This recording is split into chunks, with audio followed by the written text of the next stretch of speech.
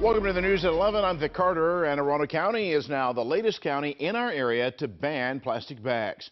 For you, it means if you don't bring your own reusable bag, you will soon pay 10 cents for one. Jessica Albert was at tonight's meeting, and Jessica, you spoke with people who were for and against the change.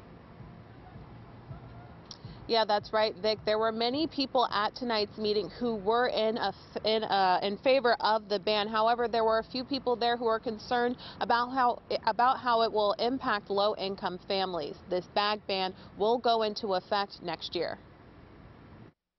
6 in the affirmative, 1 in the negative. Bill number 1923 has been passed.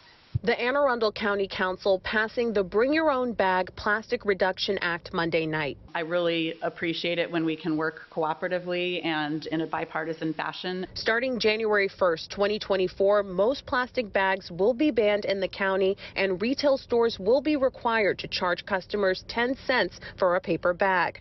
This bill's passing has been a long process for Anne Arundel County. First introduced in March, several amendments were proposed to be added to the bill, delaying a vote until those amendments could be agreed upon. One of those approved amendments includes an exemption for restaurants from the ban. The county residents care about our trees, care about our forests, they care about the waterways. There were several supporters of the bill at the meeting. We've seen a 6-to-1 vote of county council, which is very unusual and shows strong support from the council. While many of the people who attended Monday night's council meeting were in favor of the bag ban, a representative from Clean Water Action had concerns low-income families wouldn't be able to afford the extra cost. Exempt folks who are using SNAP and WIC benefits from that, because I personally was on WIC when my first child was born, and I can tell you I did not have enough money to spend.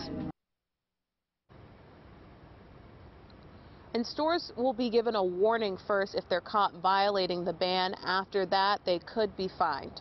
Reporting live tonight at 11, Jessica Albert for WJZ.